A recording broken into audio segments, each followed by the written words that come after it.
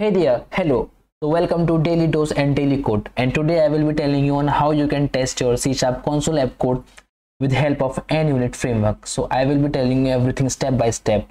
And first I will be creating my new project. You can continue with your existing project. And yes, it is a console app code. Next, I will continue with the same name, console app 9. Yes, .NET 6.0, create. And it's creating our solution file. Taking some time, let some wait. Yes, and now we'll write some code on which we can perform our tests. So using system, declaring the namespace.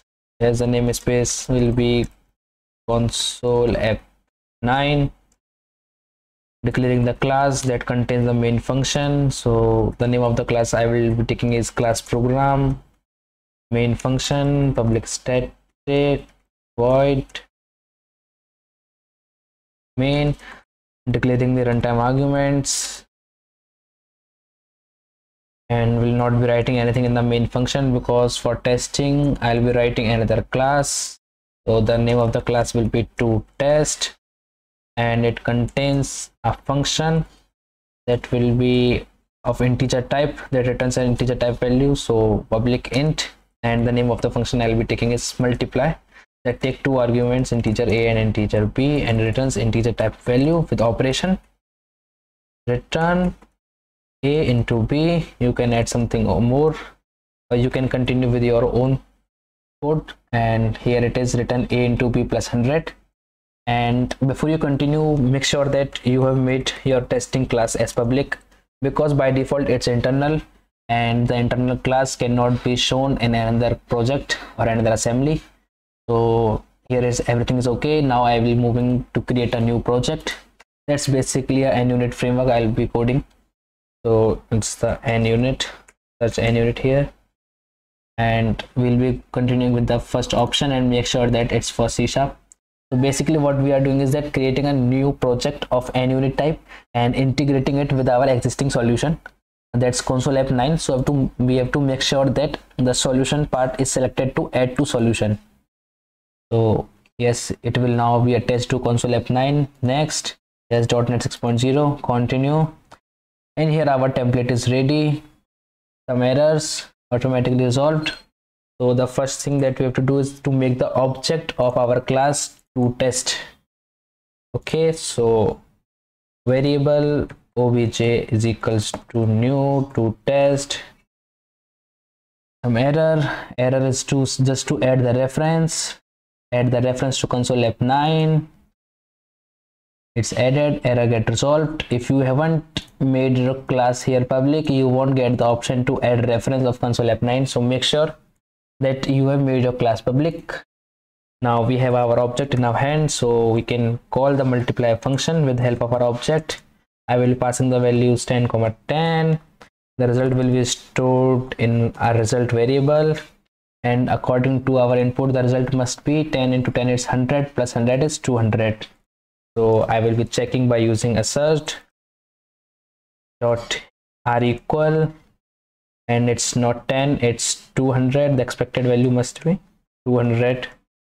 And our first test case is ready. Run all tests, loading test ready, waiting for build, and build succeeded, and discovered one test and it's passed. So similarly, if you want to add one more test case, you have to write test decorator inside your square brackets and public void test2. Just following the naming convention, the name of the function must be capital or simply the Pascal casing. Declaring the object of the function is equals to new. I got new toTest,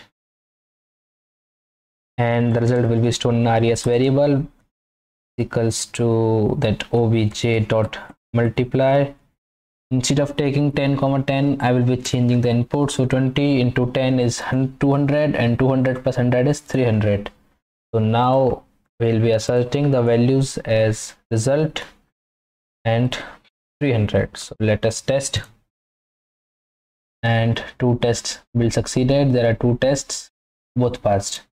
Okay, the one thing you have noticed is that we are initializing the object again and again. So instead of writing the same line again and again, we can make use of the setup decorator. So what this setup does is that before each and every test case, it executes the code written within it. So instead of writing this again and again, I will be declaring a private object.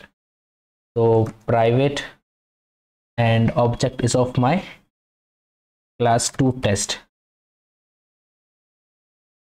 object, and the only thing I have to do is that I have to initialize the object is equals to new to test, and I can remove this line and run my tests,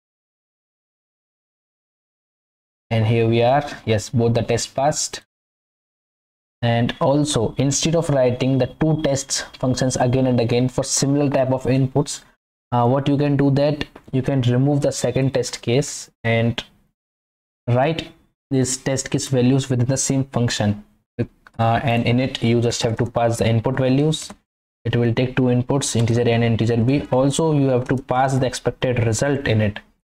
So result passed. Now instead of writing multiply in 10 comma 10, we'll be passing the arguments, that's a comma b, and instead of 100 200 we'll be passing the result that will be compared. And now we have to provide the input, so we'll be writing test case. Here will be input values. So 10 comma 10 is 100 plus 100 is 200. So basically this is a, this is our b, and this is our result, and result will be calculated or compared with the res variable that our function is returning. So let's test it, and it passed. Similarly, you can add some more test cases. So it's test case values 20 comma 10, and 20 into 10 is 200, and 200 plus 100 is 300, and test, and it passed. Also write a wrong test case. Test case input value 20 comma 10, a wrong value 400, and test. So what the function is bringing will be 300, and what we are expecting is 400, and one test case is failed. And which one is failed? We'll be seeing that yes, the last test case that we have inserted was wrong. Also you can ignore some test cases. So if you want to ignore this entire test function, you just have to write another decorator, that's ignore in our square brackets. We will be just writing the some message why we ignored it. So I'm writing test it later, and running our results, that whether these cases will be checked or not. 3 test cases, all the 3 test cases are test is later, test it later, test it later.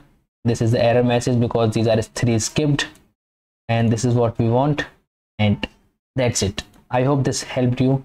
Thank you.